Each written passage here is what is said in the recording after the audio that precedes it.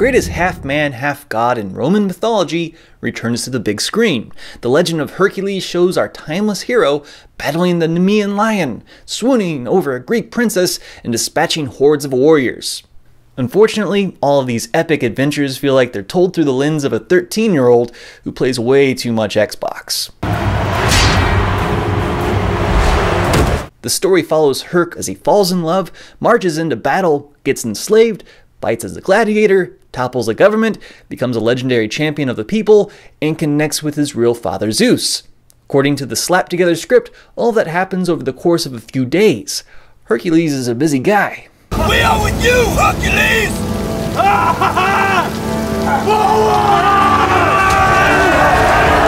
The movie has a few interesting visuals and a handful of action scenes that are kind of interesting to watch, but otherwise the film looks like a murky mess, told in front of a green screen with big muscly actors shouting at each other for long periods of time. It follows many of the traditions of the sword and sandal epics that have come before it, but adds nothing new to the genre or improves on any of the films that it blatantly rips off, like 300, Gladiator, or Clash of the Titans.